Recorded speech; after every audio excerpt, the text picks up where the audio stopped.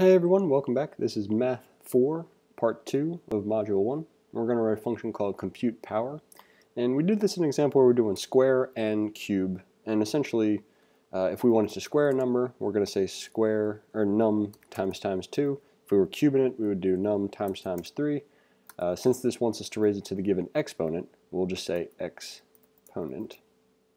And we're probably going to spell it wrong. So we'll just copy and paste. And return num times exponent. Now, you might be thinking, hey, is there another way to do this? And there is, and we're going to show it in just a moment. Let's make sure this works. I think it's something like math.pow, num, and then exponent. So like whatever you want to raise to whatever you want that raised to. Cool. So math.pow, num, exponent is the other way to do this, or as we previously showed, num times exponent. Compute the square root.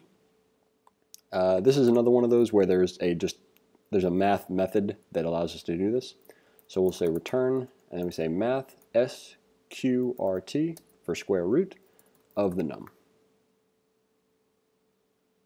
Cool. Double the square root of. Now, we're not going to copy and paste this, but if we computed the square root here, essentially we're probably just going to multiply this value by 2, but let's write it out.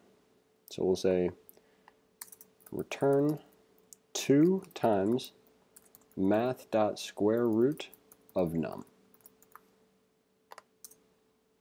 You don't need to remove that. Any extra space in here is not really going to count towards what the function does.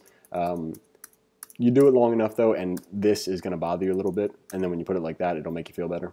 Although you might not have that same predilection. So running the test, we're good because we multiplied 2 by the square root of the input num. So thanks for watching, and we'll see you in the next video.